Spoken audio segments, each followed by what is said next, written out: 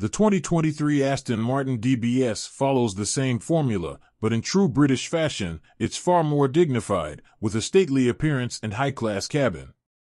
It also costs a king's ransom. Wealthy aristocrats lucky enough to afford one of these beauties will find the 715 horsepower V12 engine both refined and mega powerful, but the DBS isn't a focused sports car. Similarly pricey machines, such as the McLaren GT and since-departed Ferrari 812 Superfast, are both more rewarding to drive, but the Aston is better than either of them at covering long distances with grace and repose. Model year 2023 is due to mark the end of the line for the current DBS coupe and convertible, and Aston is sending it out with a bang in the form of a limited production model called 770 Ultimate.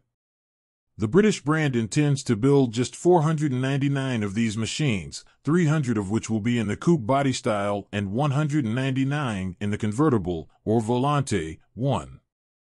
Every 770 Ultimate will have 759 horsepower on tap, likely from a retuned version of the twin-turbo 5.2-liter V12 engine that's in the standard DBS. The Aston Martin DBS has a starting price of $340,500 before any options are added. This price also excludes taxes, licensing, registration, a gas guzzler tax, and a destination charge upwards of $2,800. It's undoubtedly expensive, especially considering that the Bentley Continental GT goes for $100,000 less. Aston Martin DBS is powered by a mighty 5.2-liter twin-turbocharged V12 making 715 horsepower and 663 lb-ft of torque. Rear-wheel drive is standard, so the task of managing all that power via just two driven wheels makes the DBS both challenging and rewarding to drive. In a straight line, the 0 to 62 miles per hour dash takes only 3.4 seconds, but when the road gets twisty, you'll need to have your wits about you. The steering requires considerable muscle as it's quite heavy, and although the car can be accurately maneuvered, its weight means that you can't pull off the same tricks that you can in the Ferrari 812. Sport Plus mode sharpens everything up, and with the V12 never letting you forget that it's there, the car never fails to excite, for better or worse. The adaptive damping suspension does a fine job of ironing out surface imperfections, so the DBS can easily be used on longer road trips. It isn't as cassetting as a Bentley Continental, but in our real-world review of the Aston Martin DBS, we didn't find it a jarring experience.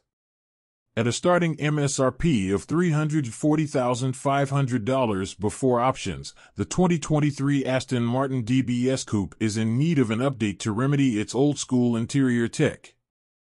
A modern GT of this stature should also come with advanced driver assist technologies as standard. But despite these setbacks, the DBS is still an exceptional GT.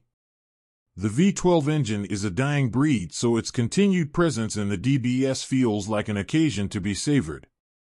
The Aston Martin DBS's competitors include the Ferrari 812 Superfast and Bentley Continental GT Speed, and although the DBS isn't as athletic or quick as the Italian nor as refined as the Brit, its emotive qualities are up there with the best.